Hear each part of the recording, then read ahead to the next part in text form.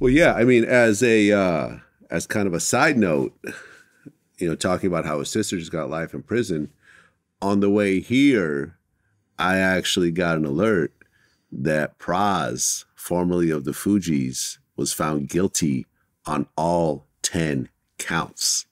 He's facing 20 years. 20 years. Okay, so, The headline I got from Vlad TV was, because I have the Vlad TV app, and I as you should, and I subscribe monthly to Vlad TV so I can get all these kind of alerts. It says that he was an informant for the FBI. Okay, so here's the whole story. Okay, here's the whole story. Tell me the story. I'll tell you the story. I know Pras. Turn these cameras around. No, go ahead. I know Pras. I've known him for some years. I have done 2 interviews with him, one at our studio in New York, one at his apartment in Beverly Hills. He's also been to my house. Mm-hmm. And we've kept in contact. Cool guy, He rolled up in his Phantom, and he came to Calabasas. I got nothing negative to say about him whatsoever. We talked about the whole thing of the donation to Obama during our interview. He was like, he didn't even know how I knew that, but it was public knowledge. Right. And so forth. So essentially what happened was there was this guy that was funneling, he had stolen billions of dollars from the Malaysian government. Billions. And he was essentially just funneling the money through Hollywood and everything else like that. This guy financed the Wolf of Wall Street movie. Mm. He gave Leonardo DiCaprio a Picasso for payment, which Leonardo had to give back. Wow. Yeah. I think he gave Kim Kardashian a Ferrari or something, and Paris Hilton. Oh, yeah.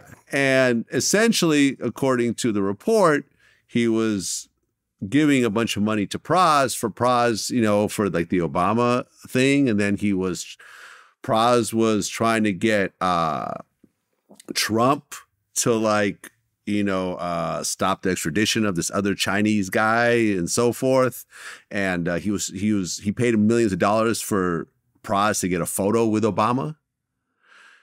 A bunch of crazy shit was happening in that regard, right? So then when this guy got caught, this guy's now in hiding somewhere. He's actually, that other guy, the main guy is actually on trial, but no one could find him. So Pras is the only one that showed up to court. You see how bad this is already? Yeah. You see how bad this is already, right? Somebody was going to catch it. Someone was going to catch it. And what's interesting, and I was reading this in the reports recently, me and Pras talked last year. And, I was basically like, yo, man, I'm hearing this shit. Are you cool? Like, are you facing any prison time? And he was like, no. Like, it's just a matter of, right now, it's just a negotiation about how much money they take. And he's trying to keep as much money as he can, and they're trying to take as much money as they can. And so he's like, oh, yeah, it's no, I'm good. It's just a matter of how much money I get to keep after all this. And I've read that as well, that he had an offer on the table, a plea deal, where he gave back most of the money and there was no criminal charges.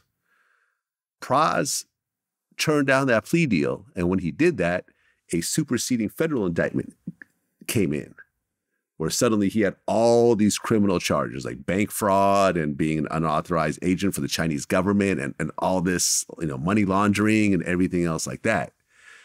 And he was facing 20 years. And just today, he was found guilty in all 10 counts. He took the stand himself, which is kind of rare in a case like this. But he just tried to say that, I had no idea.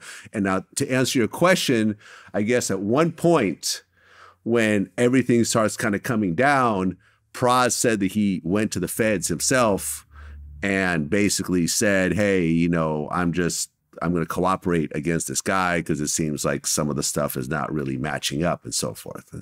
You know what I'm saying? So he offered his own, his cooperation to the feds, probably knowing what's about to come down the line, showing like an act of good faith. It's not like Pras was a Fed in the Fugees and busting rappers and everything else like that, because that's kind of what, what's his name? Academics. Well, no, this is what Kyrie said. Kyrie actually had a tweet. Let me actually pull this up. Kyrie tweeted just the other day, he said, a whole FBI informant was in the Fugees that long? Got me wondering how many more informants are in entertainment, media, politics, silently destroying revolutionary movements from the inside. No matter what, I gotta stay poised and aware of who I am around. Now I see why Miss Lauryn Hill and countless others had to retire or disappear from their craft without anyone understanding why. So all of the revolutionary elders and ancestors who saw the writing on the wall and got free, we need you now more than ever.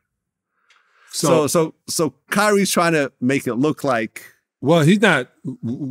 If he read the same title I read, and the way it's presented, which we know, clout bait is one thing. Yes. To say that he's a federal informant when that's the title they put on Vlad, but to have him walk in the Fed saying he worked with us. Yes.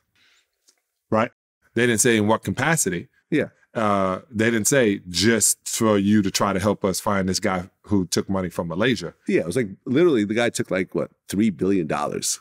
Oh, it was, like I said, and I don't even know if that guy's still alive. $3 billion is an amount that people don't just overlook. He might be in a ditch somewhere. Yeah, but if $3 million, you can $3 billion. $3 billion, you can make a ditch. You can make your own ditch. You can make a ditch. You can change your color. You can. He can have an entertainment system in your ditch. He can be taller. He can get new eyes put in. I'm telling you, there's a lot he could get. Have a whole new body. Yeah. Yeah, he can become a whole new person.